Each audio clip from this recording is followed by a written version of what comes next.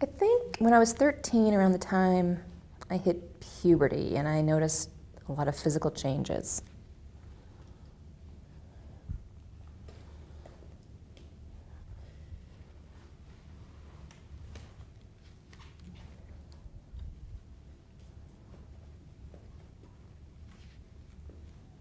When I was 15 years old, I went to a counselor, but I didn't really feel comfortable opening up. My parents had sent me, and I just really didn't feel comfortable opening up because I was underage. So I kind of gave up when I was around 15, because I had been feeling depression, which is why I had started. When I was 19 to 20, I noticed I was acting out, doing things I wouldn't normally do.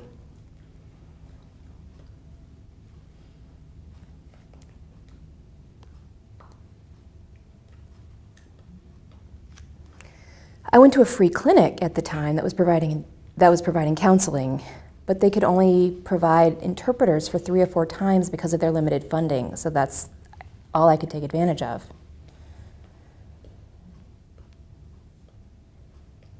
So when I was 23, my oldest son was born. He was about 6 months old at the time I started experiencing postpartum depression.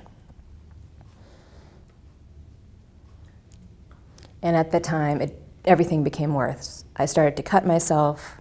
I was thinking of hurting myself. I went to counseling. It was not a good experience.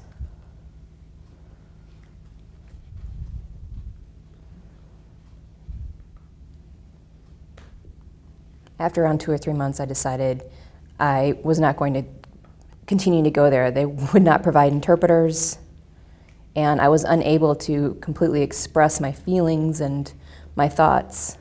So that person really didn't help me at all. They didn't want to pay for an interpreter, and so as a result of that, my services were stopped.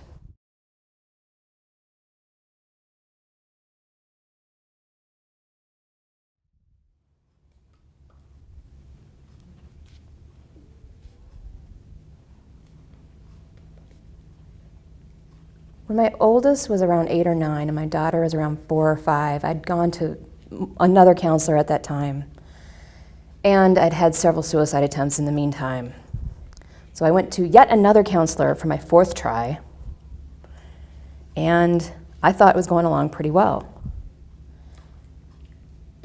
And my diagnosis was severe depression along with OCD.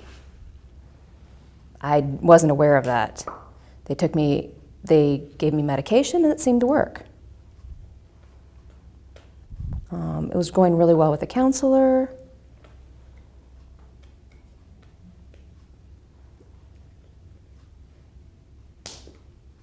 After 1 year, the counselor decided that I didn't need any more services. They weren't really committed to my mental health. I mean, I have specific linguistic needs, and I'm easily misunderstood. And that can really affect my language when I'm depressed. And that counselor stopped services with me. And that just really worsened my depression. And I hid it for many years. Till about 2 years ago, at that point, I had blown up at my children over very small things, easily resolved. And I had gone off my medication. I had run out. My family doctor did not want to prescribe it until I went back to counseling, and I thought I could handle it. I was wrong. I did not handle it very well. My boyfriend even noticed. He encouraged me to go to counseling, but I didn't listen either. And it wasn't until my children said something that really drove the point home that I needed help. So I decided to call my family doctor and told him I needed to see him. It was an emergency. So I made an appointment, and I told him, I'm ready to give it all up. I feel so confused inside. I don't think clearly. I am not myself anymore. And I really needed help now. And at that appointment at that office with the interpreter and the doctor, from that point on, I've been seeing a counselor for the last 2 years. I'm on a new medication, I'm in new therapy, a new treatment. I finally met a counselor. Truly, I was scared to death it would be another failure. But it wasn't. It was very successful, and it has been for the last 2 years. I never thought I would meet someone who could understand me. Through this experience of therapy,